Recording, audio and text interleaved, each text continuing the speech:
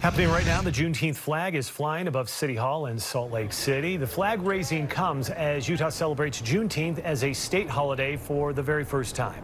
News specialist Kara Bracken with more.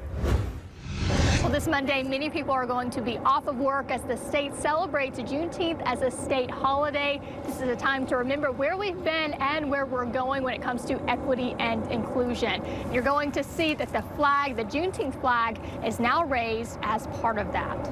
June 19, 1865 marks the day when the word of freedom made it to those living in slavery down in Galveston, Texas. Juneteenth became a federal holiday in 2021. Now in Utah, following Representative Sandra Holland's sponsorship of the Juneteenth bill, leaders from the Black community, city council, and state are coming together to pay respect and celebrate the communities who have carried a torch of justice for generations. And it has made a great difference because now it has made it the type of event that the entire state is aware of.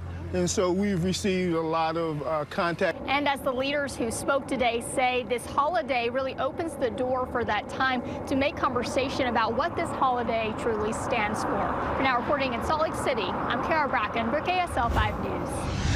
All right, Kara, thank you. Meanwhile, Juneteenth observances also happening for the very first time at Westminster College. The school says they hope to educate those on campus as well as surrounding communities about the Juneteenth National Freedom Day, its recognition in Utah over time, and the effort to make Juneteenth an official state holiday in Utah. We have this opportunity to celebrate and learn from our past, reconcile our present, and again, become that more perfect union that America can be. Activists at the event encourage Utahns to use the holiday to celebrate, appreciate, and reflect on the history of Juneteenth.